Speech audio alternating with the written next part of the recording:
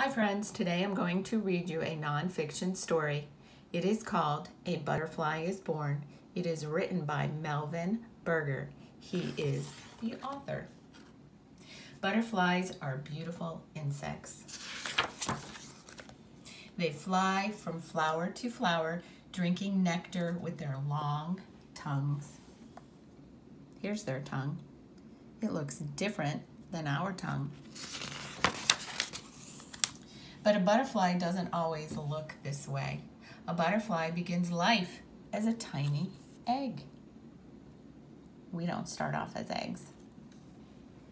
The egg hatches in a few days. Out comes a caterpillar. The young caterpillar is very hungry. It eats its eggshell. Then it starts to eat leaves. It eats many, many leaves. The caterpillar eats and grows, eats and grows. Look how big this caterpillar has grown. Now the caterpillar is ready to change. It hangs from a branch.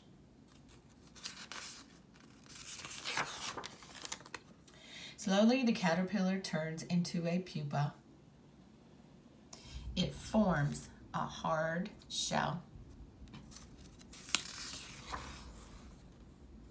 From outside, the pupa looks very still, but inside much is going on. Can you see what is happening to the pupa?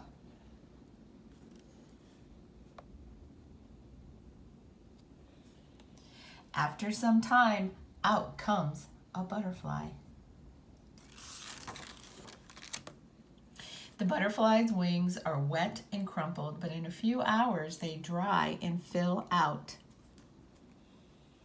Now the butterfly's wings are strong. The butterfly can fly. Where do you think this butterfly is going?